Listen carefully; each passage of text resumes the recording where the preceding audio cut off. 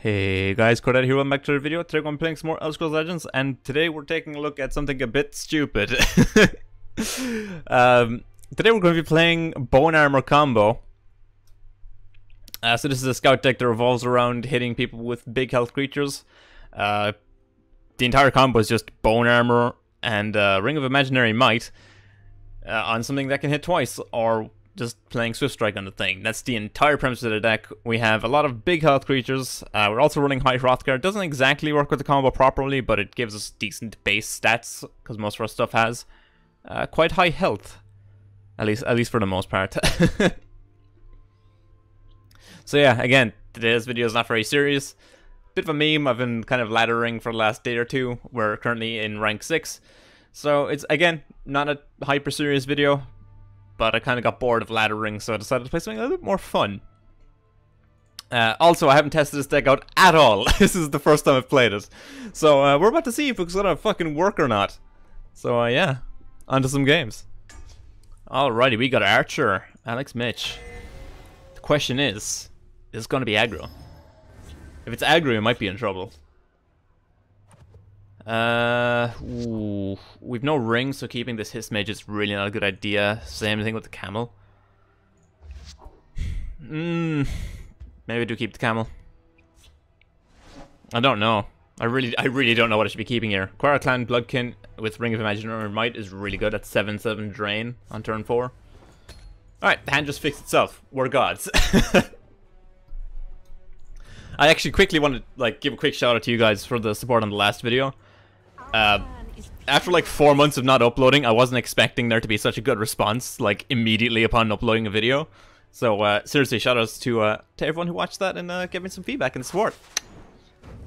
Y'all are straight fire. The Rapid Shot kind of signals that it's mid-range.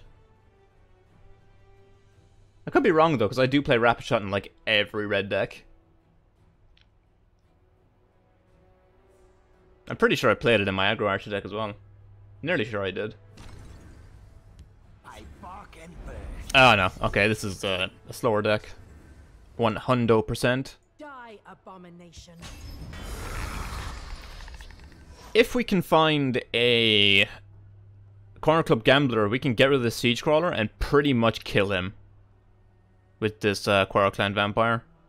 Even if we don't kill him, we gain so much health that I don't think anything in his deck can possibly threaten us anymore. So our best draw is Gambler off the top, right? He curses the 1/4. Yeah.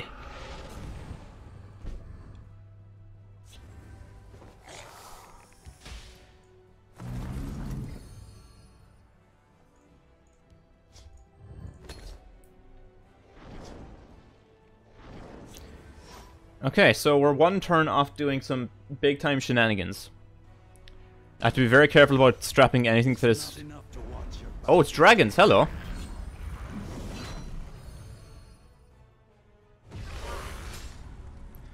I have to be very careful about bone armoring anything in this lane anymore, because everything is wounded, which means he can Leaf Lurker literally any of it.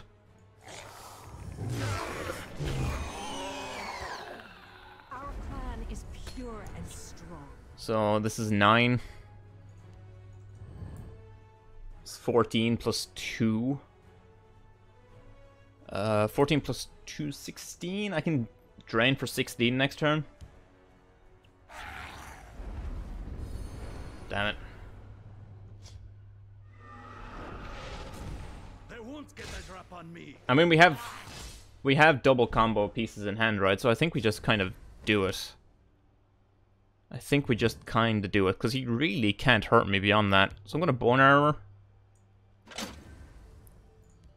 Launch the Portcullis.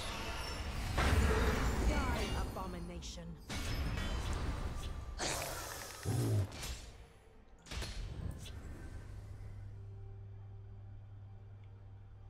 I mean, he Leaf Lurkers it, that's fine. I Midnight Burial away another Portcullis and just kill him with, like, the Dark Guardian.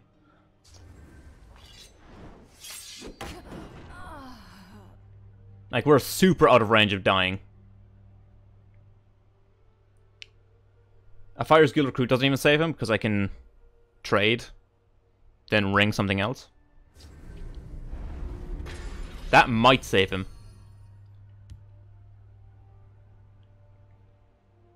That might save him.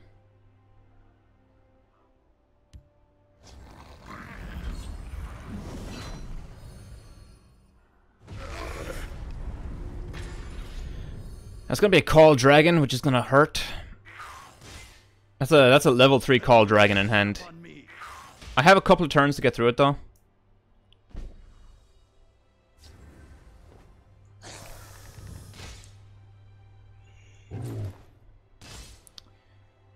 Merchant's Camel.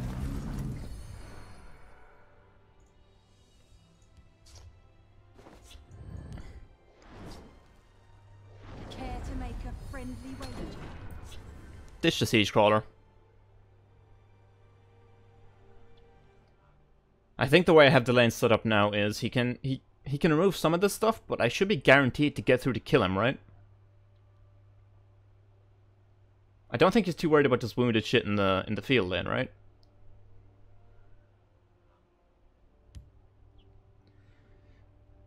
This kind of bore saw is why I was thinking about putting in Torvald Crook. Okay, no, he's dead. He's dead. He can like finish off something randomly, but yeah, if he's finishing that off, that means he's dead. That's game. That is game. Well thought. Bone Armor. Siege Crawler. Ring.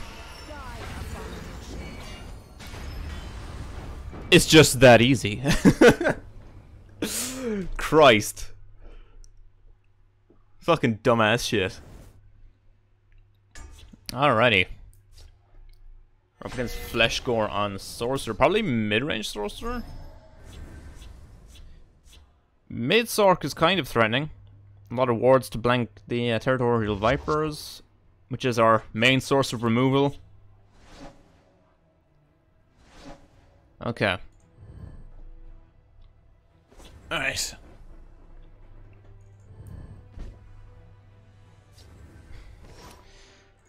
Yeah, we're just gonna straight pass, because I'm just gonna play turn 2 Barrelstalker, turn 3 Merchant's Camel, I reckon. Yeah. Mid-Sorc is very threatening. I smell the stench of the living. I did not mean to press the ring there. Oh god, it's gonna be a bad video. It's gonna be a really bad video.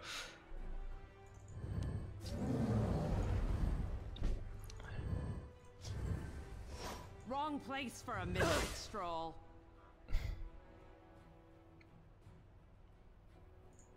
God, that was a really dumb mistake. That was a really bad mistake, holy fuck. Jesus. People alive.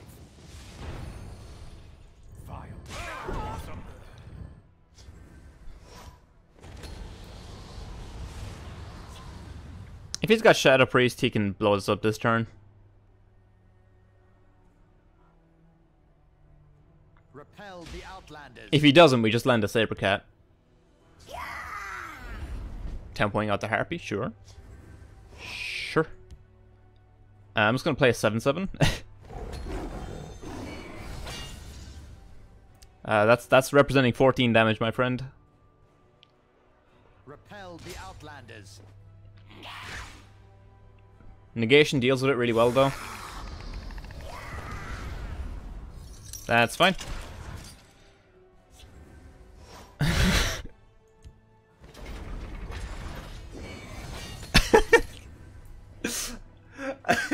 Just don't have the negation, that's all I'm asking.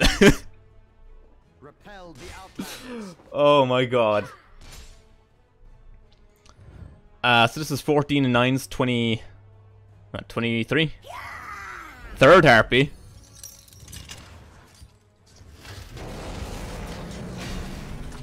Clockwork Dragon.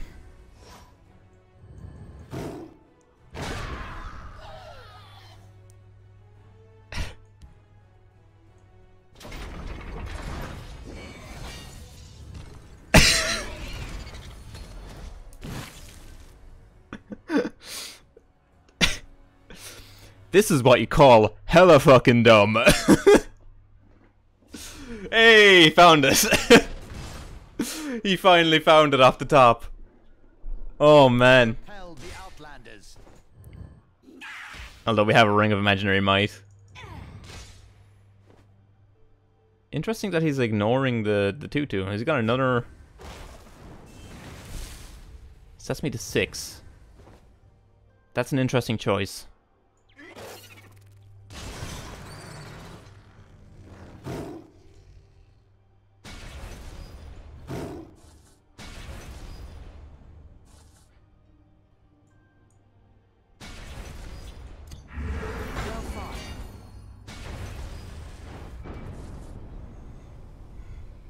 That was fucking dumb. Why did we win that?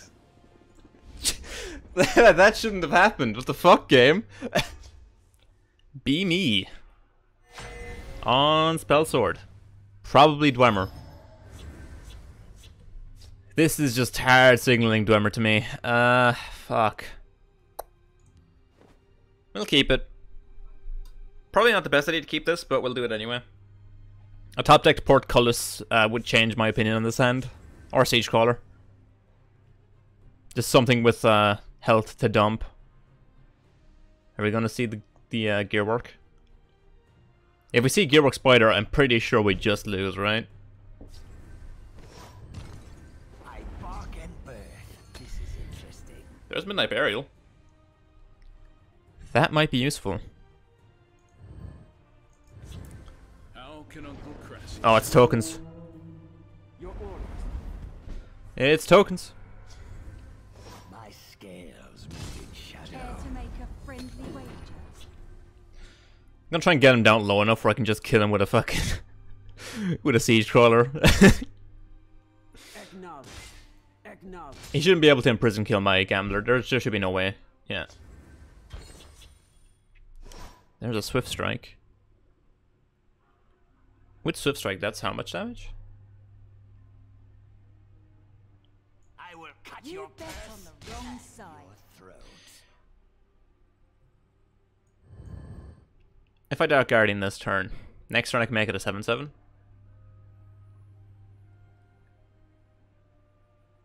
Make it a 7/7 swing.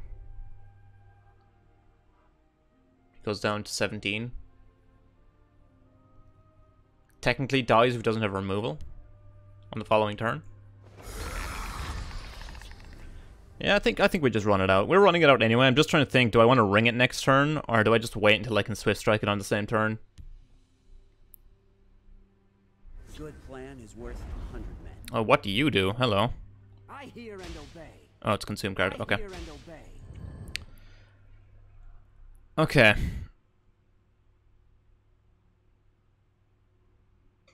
If we draw Bone Armor... We don't draw Bone Armor.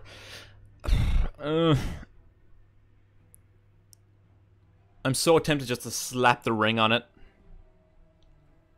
You know what they say about liking it and putting rings on it?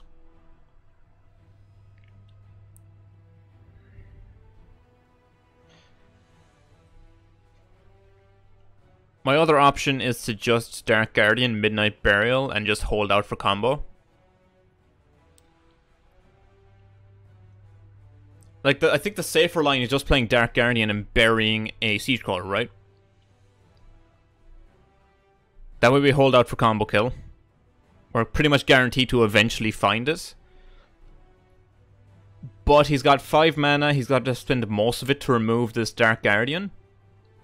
He does get a free trade onto my Corner Club Gambler, which is kind of big downside to this play. Like, I set him to 9. Yeah, I set him to 9 doing this.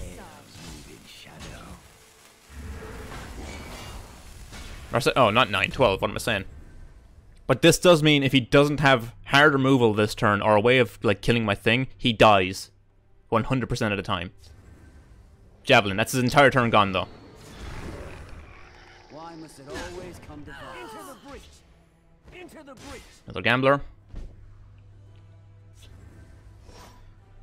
You will die where you stand.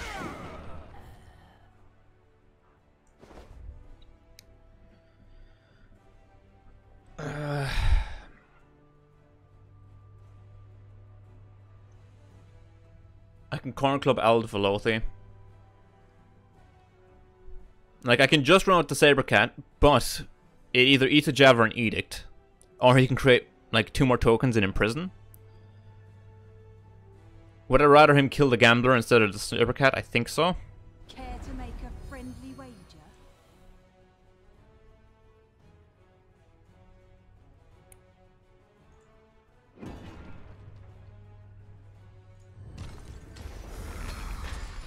We're at the point if we draw the 2 combo pieces, we can just do it.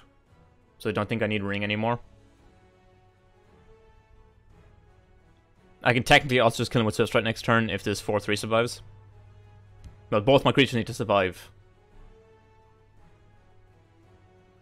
Wait. Did you hear that? Okay. This does stop us from killing him. If he plays Divine Fervor, though, we blow it up. Which I think is what he's leaving the mana open for. I think if he goes for Fervor here, it costs him the game.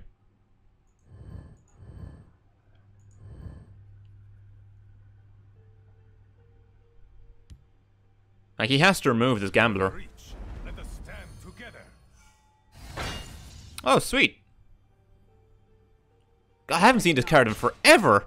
Acknowledged. Merchant's Camel. Hitting us there was a mistake, well, I don't think giving us cards is in his best interest right now. Let's see. I'm not seeing any lethal options here.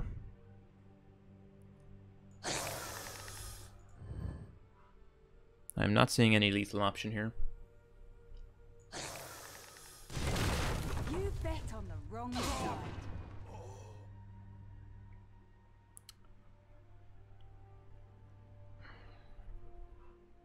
I'm not seeing any way he can lethal me back either, so I think I just Camel. Do I just Camel or just drop Saber? I'm just going to drop Sabercat. Sabercat's 9 damage. With Swift Strike, with the Swift Strike. Words. The hand's just a little bit awkward.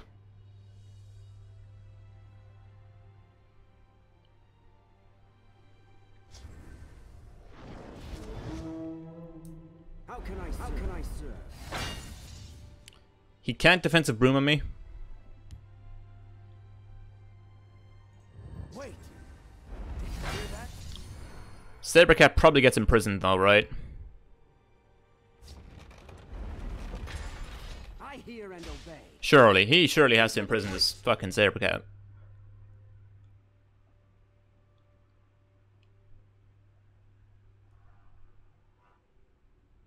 Or is he going to imprison the 2/5? Back where you came from. Is there no imprison? Oh my god, there's no imprison. Alright, the good news is, if I hit with these two, he's inclined, if he hits a Javelin, he's inclined to kill this and not this, which means I can get him with Swift Strike.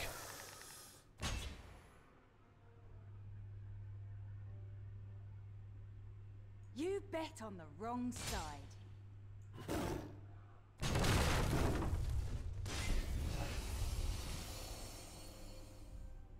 Alright, he dies no matter what. He can only kill one of these. I Swift Strike him and kill him. Well fought.